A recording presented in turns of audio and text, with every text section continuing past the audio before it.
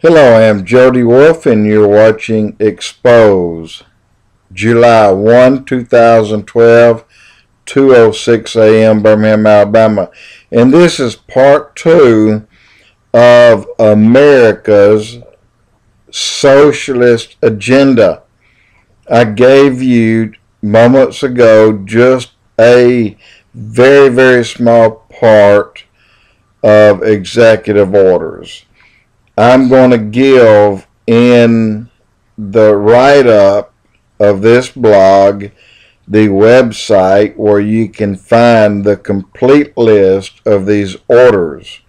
And I'm going to give you an oversight of capitalism versus socialism. And but first I want to go ahead and because I want to get you a good understanding of what life you're about to enter into. Cuba, they have not changed since '53, including the cars. I'm sorry, for 53 years. Poland, 44 years. China, 63 years. All these countries have been or are communist, which is socialist. North Korea, 66 years. East Germany, up until 89, 51 years. Russia, 74 years.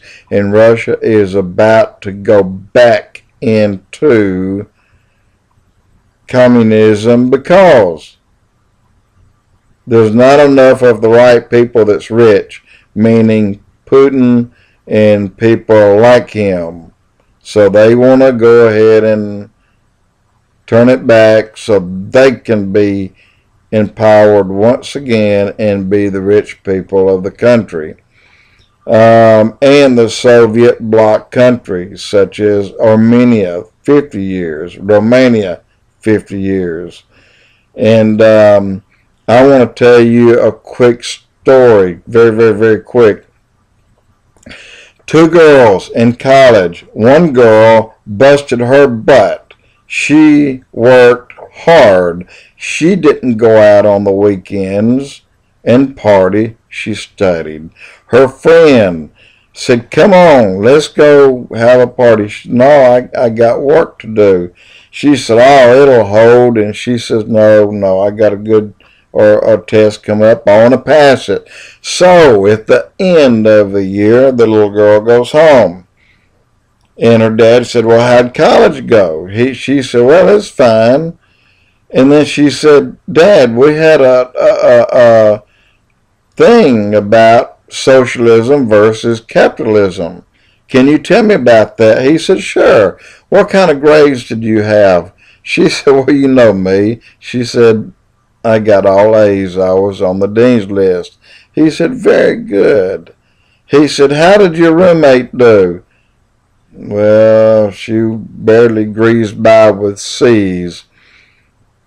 He said, "Why don't you give her some of your A's so that she can have some B's and your A's will come down to B's?" And she said, "No." She said, "I worked hard for the A's." She said, "My roommate partied all the time. I didn't. I was there when I would prefer to be somewhere else, but I studied and I don't want to give it up." He said, "Then you are capitalist." That's what communism is, or socialism.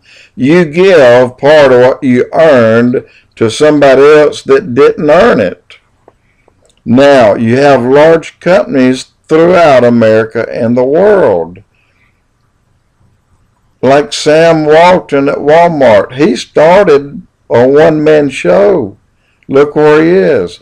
Under socialism, you cannot do that. You can forget it. In fact, under socialism, if you are a pharmacist that you say right here in America, it took you 5 years to become that pharmacist, or maybe 6. But under socialism, your salary is dictated by the government. So you will be making roughly the same thing that the man does that collects garbage that only went through the 6th grade. Another example. A doctor in Cuba, his biggest thing salary-wise is he gets a larger apartment without paying the extra fee. His apartment is a giant whopping 540 square feet opposed to the 400 square feet he had before.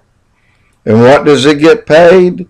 Whatever they slip him, the people that he assists or helps, along with the government. The government gives him $80 a month, period, and the larger apartment with no extra fee. Farmer down the street, he raises an array of things. He was being interviewed, okay, and you can find all this. And he raised chickens, but yet, even though he raised 200 or 300 chickens, he got one. Unfortunately, for that whole year, he got only one. You raise them for the government. If you are found hiding them, you will be thrown into jail for up to 5 years for stealing food from the people that doesn't work and that doesn't earn it. So they will come and take all of what you have. They interviewed another man that ran a magazine shop, and they were just casually talking, and the guy said, "Oh, by the way, I heard something about this chicken farm up the street. How much do you get in the line of food, say chickens?" He said, "If we're real lucky, we'll get 2 a year." 2 chickens a year. But this year, we didn't get any. Last year, we got 1, and I'm not really sure how next year looks. That's it. A whole family, 1 chicken a year. If they get lucky, 2 a year. This man that runs this magazine shop makes $20 less than the doctor, and he also has to live in an apartment that's 400 square feet. He moved in with his parents. They all ended up with a combined 600 square feet apartment, but 3 families lived there.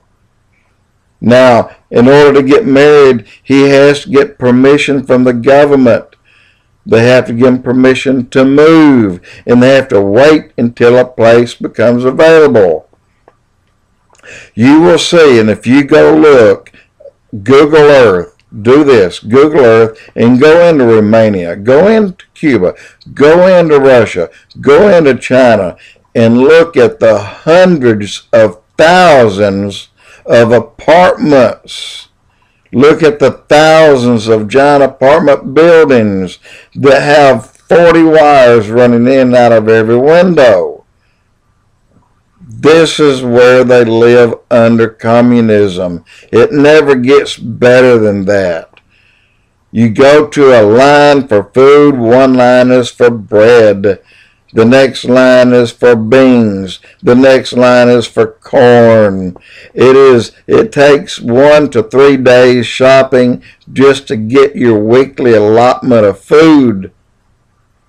In a lot of cases, you have to work the day to get a day's wage. A day's wage to get a day's worth of food.